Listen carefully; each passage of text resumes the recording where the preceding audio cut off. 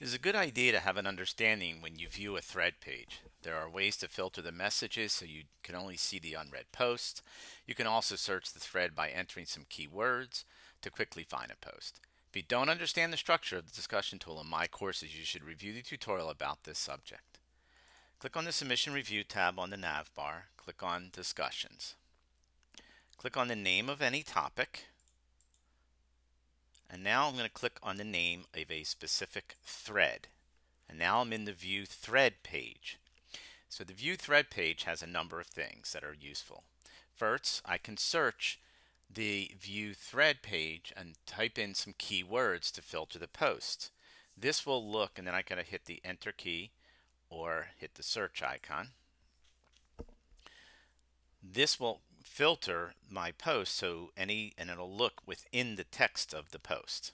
Go ahead and clear the search. Underneath the title of the topic, the title of the thread, it tells you who created this thread and which student created the thread and when they created it. You have a subscribe or subscribed link. By clicking on this, it allows me to unsubscribe to this specific thread, or it allows me to subscribe to this specific thread.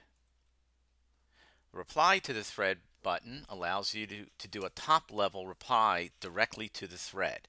So if I clicked on this, this would be replying to this specific piece of information, not to any of the individual posts.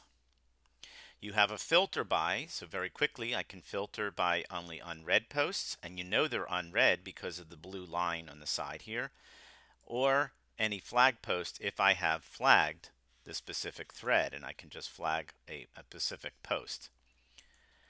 Then you have the show. This show drop down list allows you to quickly sort an entire thread by number of choices.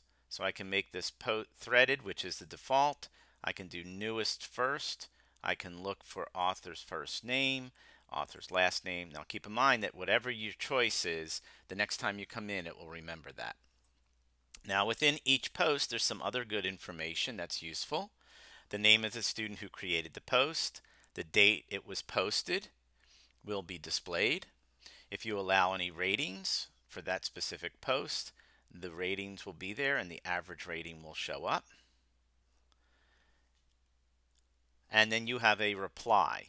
So the reply link replies directly to this specific post and would be threaded within that post. To navigate back to the topics page, click on the View Topic breadcrumb link.